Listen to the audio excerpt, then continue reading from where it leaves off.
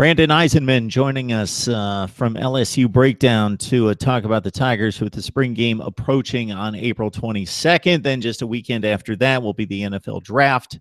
Most draft prognosticators have Leonard Fournette going as the first running back over Dalvin Cook and Christian McCaffrey. LSU still in good shape there at that position with Derrius Guice coming off a almost 1,400-yard campaign with 15 touchdowns rushing.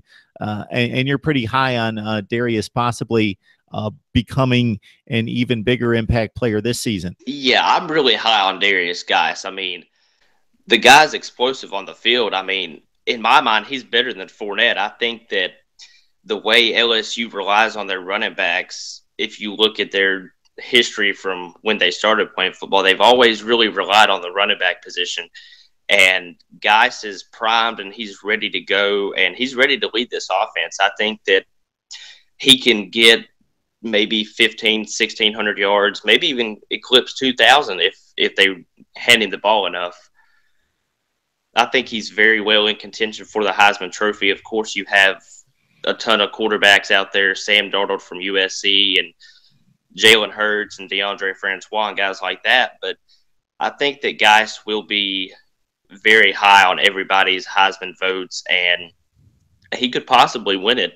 I think it'll be close this year, but I think he could win it. Brandon, to your point about Fournette, is he's a tremendous running back, one of the great talents we've seen in recent years. I don't think there's any question about that.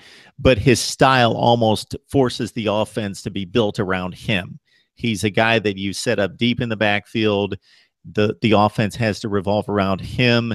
You pitch it to him right, pitch it to him left. He's almost a throwback to Herschel Walker or Bo Jackson in that sense, where Derrius Guice, I think, has the potential to be more of an impact player and be more versatile in the passing game. He caught 9 passes last year. I would like to see that figure probably triple this year with 25, 30 receptions for Derrius Guice. Getting him out in space in the passing game could really loosen things up and make him extremely effective. Of course, he has to gain his yardage against arguably the best run defenses in the country in the SEC. So that is something to look out for as well.